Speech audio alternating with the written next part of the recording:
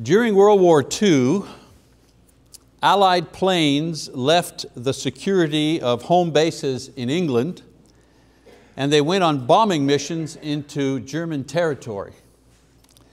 Now the trip crossed the English Channel and much of enemy-held ground before targets could be reached. One of the features of these raids was the idea of the point of no return. The point of no return was that place on their trip where they could go no further because their fuel gauges registered half empty. You know, sometimes the planes had to evade enemy fire, sometimes the bad weather caused them to use more fuel before they reached their target area. But when they were at half empty, they were at the point of no return.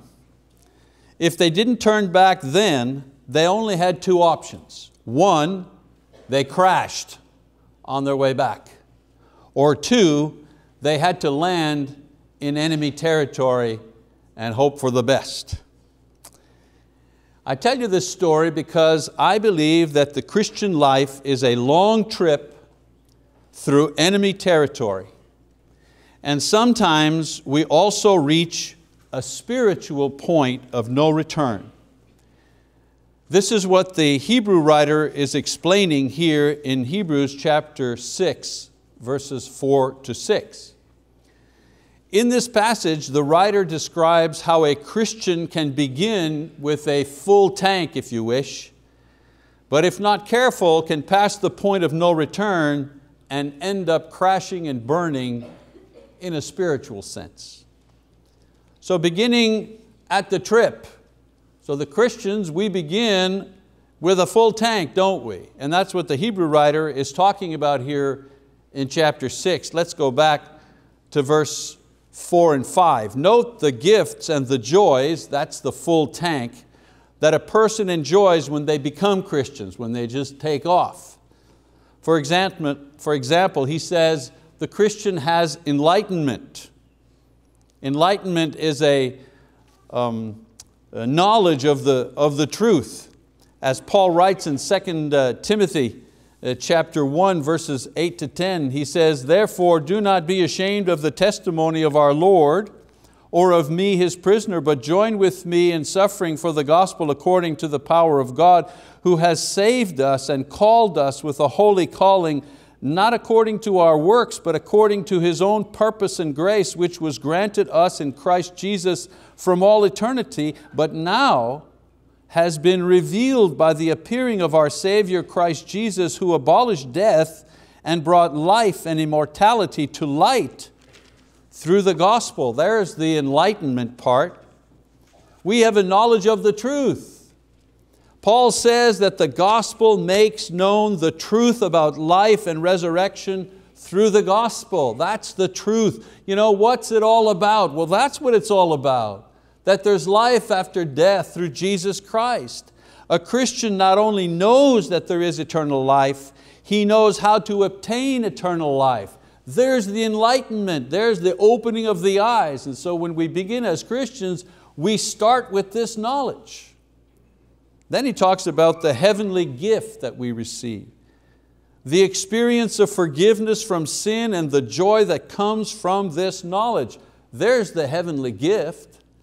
In Romans chapter 6, verse 23, again, Paul says that we begin to experience eternal life not when we go to heaven, we start experiencing it now. I mean, what else do you call freedom from guilt? The knowledge that we're right before God. The hope that we have of eternal life, that's the beginning of the experience of eternal life. I don't belong to this world. I don't have to worry about this world. I am guaranteed to live in the next world. There's the heavenly gift. And then he says there are partakers of the Holy Spirit. The indwelling of the Holy Spirit. In Acts 2:38, Luke writes that the Holy Spirit dwells within the Christian, and throughout the New Testament, God describes the blessings that possessing the Holy Spirit brings to us. For example, He helps us overcome sin, and He helps us in our prayer life, Romans 8, and He produces in us love and joy and peace and patience in Galatians chapter 5, and He resurrects us from the dead, Romans chapter 8. We partake in the Holy Spirit. He lives within us. We partake of a dynamic spiritual life because there is a dynamic godly spirit living with our spirit in our life, something that doesn't happen in the life of other people. And then he says, and have tasted the good word of God.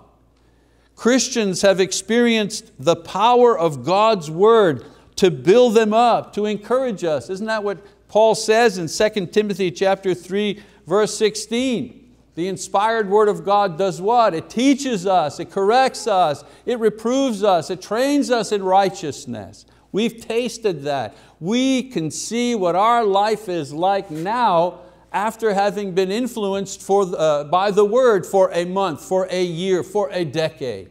We've tasted that. And he also said, and have experienced the powers of the age to come. Now here the Greek word for power is dunamis, which means both physical and moral power. Apostles and some disciples in those days had experienced physical powers to heal, to prophesy, to speak in different languages miraculously. But all Christians have experienced the heightened moral power to overcome sin and to serve in faith. We serve a God we cannot see. We give up our lives for a kingdom that we cannot touch. And how does that happen? Because God powers us to do these things through faith. Through the apostles and the word, all Christians have witnessed the power of Christ here on earth. And the author says that these things are only a preview of the powers that will be experienced in the next world. We don't see those powers yet, but we get an idea of them through the Christian experience. So it's obvious that the author here is talking about people who are Christians, not just people who are interested in Christianity.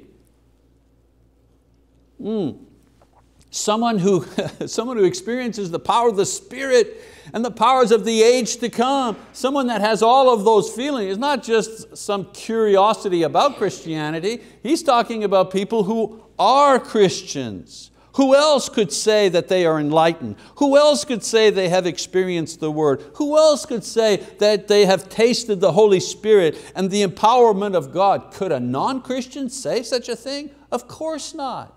He's talking about Christians. Christians with a full tank. But then sometimes those Christians with a full tank, they take a wrong direction in their flight. In chapter 6, in verse 6a, he says, and have tasted the good word of God and the powers of the age to come. Then he says, and then have fallen away. Fallen away. You're doing this and then you do that. Falling away. So he begins by describing someone who has a full spiritual tank, but for some reason has begun to go in the wrong direction. He describes the action as falling away. Another way to say it is to fall to the side. He's not describing a single act or a single sin, but a position or a direction that the person has taken, a course, a new course. In flight language, they would say he's off course. And that off course has been set somehow. In a plane, a malfunction or poor maps will send the plane the wrong way. In Christian life, there are a variety of reasons why a person will begin to stray, will begin to change directions. For example, somehow perhaps the joy and peace with God experienced through forgiveness is replaced by the allure and the excitement of sin or things in the world. Once they lived by and shared the gospel, now they become embarrassed by it. And they're embarrassed by religious things. They don't want people to know that they're religious. Instead of following the direction of the Holy Spirit, the heart begins to harden itself against prayer or study of the Bible in any form. And fellowship with the saints is replaced with fellowship with non-believers and sinners. You know, when the only time we see Christians is in the church, we need a course correction. The shift in direction is confirmed when we don't share our faith anymore and we stop inviting people to church. When we begin to enjoy sin without guilt, actually begin to defend it or rationalize it. Not so bad, only one time. And we no longer pray outside of church or perhaps a big meal. It's like if we're just having a sandwich and chips, we don't have to pray for that. We have to pray for something that's been cooked.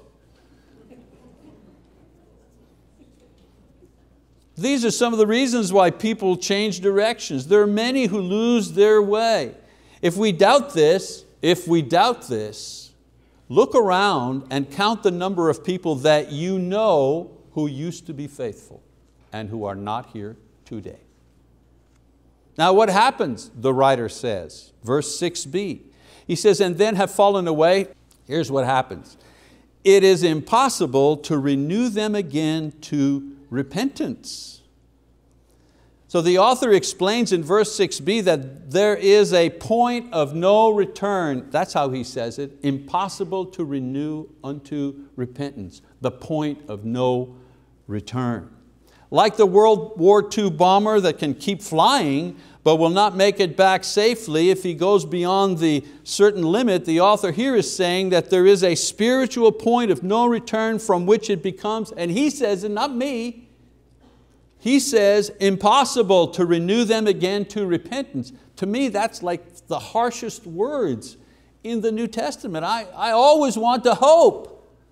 I think I'm a positive kind of person. I always want a good ending.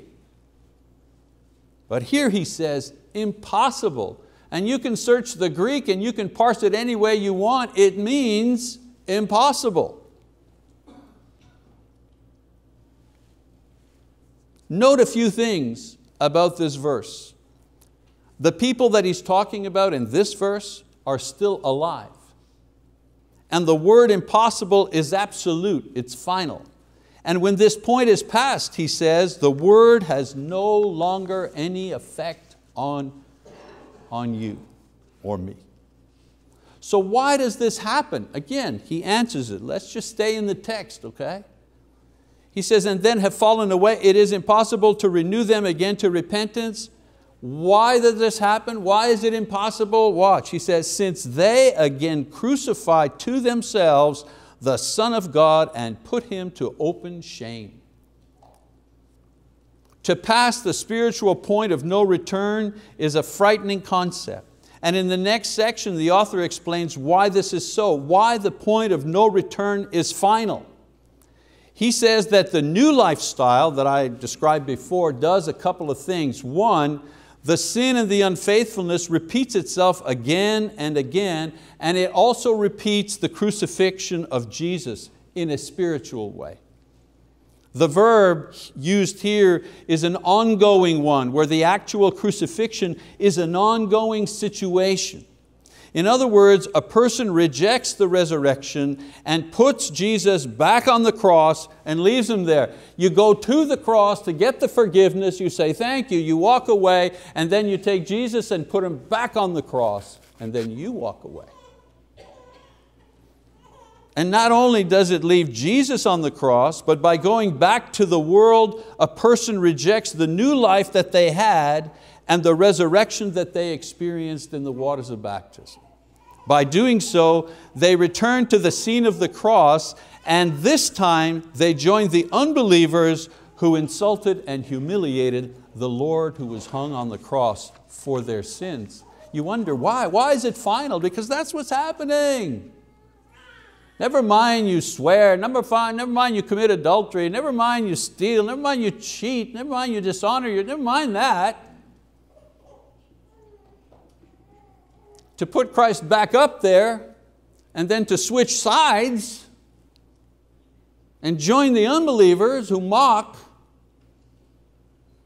How hard does your heart have to be to do that? Outsiders and disbelievers, they often speak against Jesus and make jokes, they curse, they use His name in every which way possible. But so what? They're ignorant. Jesus even prayed for their forgiveness. But when former disciples who ate at His table used their previous intimacy with Him to bring shame on Him, how much worse is that? And then He talks about the final results, verse 7 and 8. He says, "For ground that drinks the rain which often falls on it, and brings forth vegetation useful to those for whose sake it is also tilled, receives a blessing from God. But if it yields thorns and thistles, it is worthless and close to being cursed, and ends up being burned." Hard words.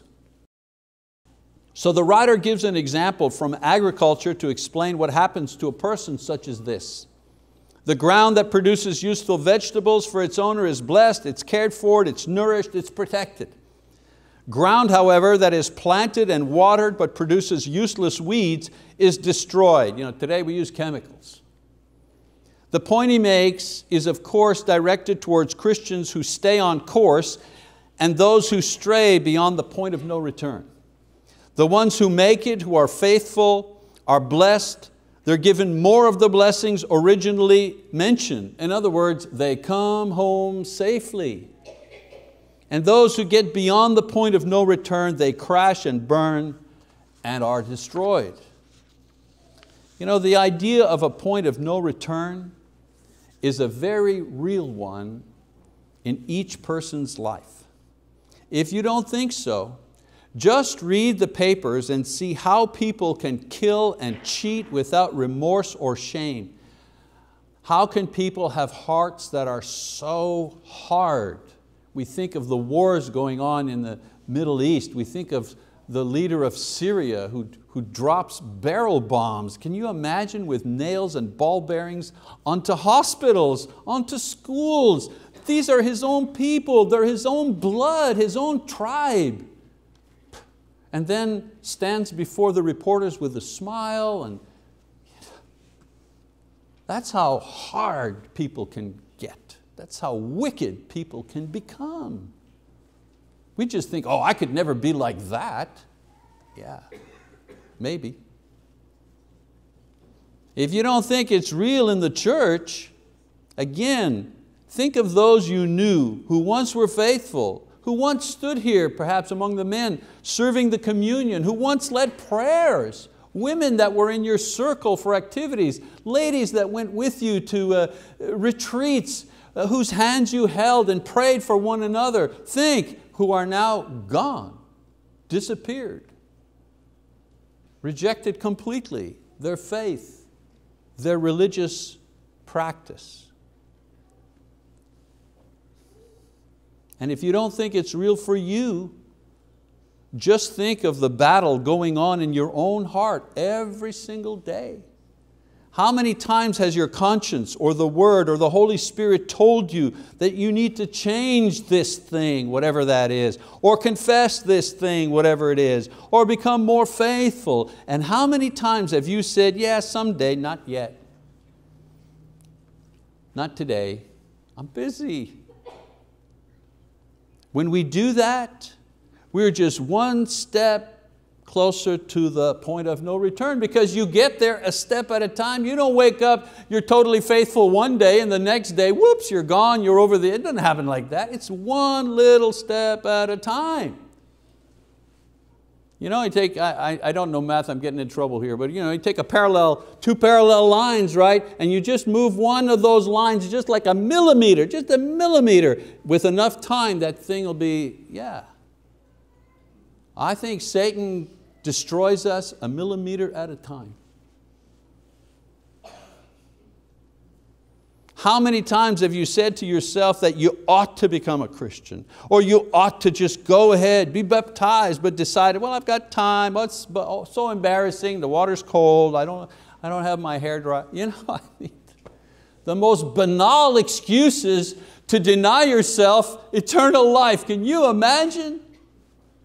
Someone calls you from the quick stop and says, hey, you bought a ticket. You shouldn't have bought a ticket, but you bought a ticket and you just won $100 million, but you've got to come pick it up today. And you say, oh, but today I'm having my oil change. Oh, I mean, that's how ridiculous it is.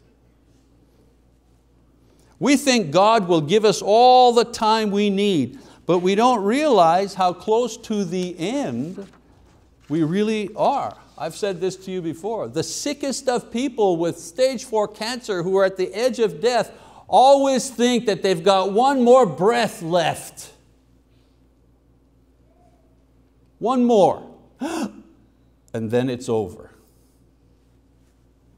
My question is, if you reach that critical point today, what would your relationship with God be like?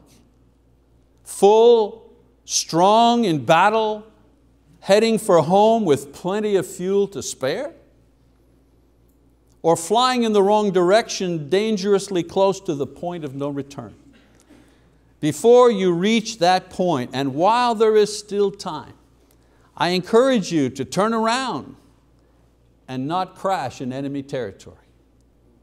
If you see that change is necessary, if you know that you're flying in the wrong direction but don't want to change, or if you want to put it off for a little while, this is a sign that you are dangerously close to the point of no return, because you found a way to deny yourself, a way to get back on track. You have perfected the way to stay away from God. And when you have perfected that in yourself, you are pretty close to the point of no return. Won't you come home today? Won't you avoid disaster by coming to Jesus or coming back to Jesus this day as we stand and as we sing our song of encouragement?